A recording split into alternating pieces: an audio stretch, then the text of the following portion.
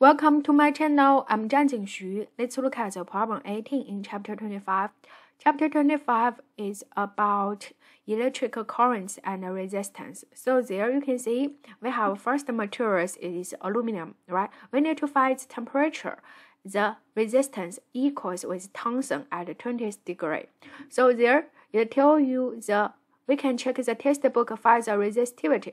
For the tungsten at 20 degrees, we write it down 2.6, and then the times 10 power 10 power negative 8. So we write down in this way. We know it's a final resistivity, right? And then it tells us we need to find the temperature at the resistivity for this number. So what else can we consider? We can consider the functions to connect the resistivity with temperature. This one, do you agree? So in this function, you can see the rho is given at there. You need to find the t. It looks like you need to find rho naught, alpha, and t naught. So check your textbook. You can find at the temperature is 20 centigrade. The rho naught is listed in the textbook, and alpha is a constant.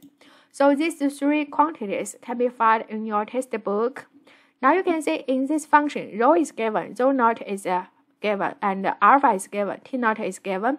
So can you find the t? Yes, very easy, right? You solve this equation and look like this one and convert the equation, get the function for t, and then input all the given quantities, get the answer there. Thank you.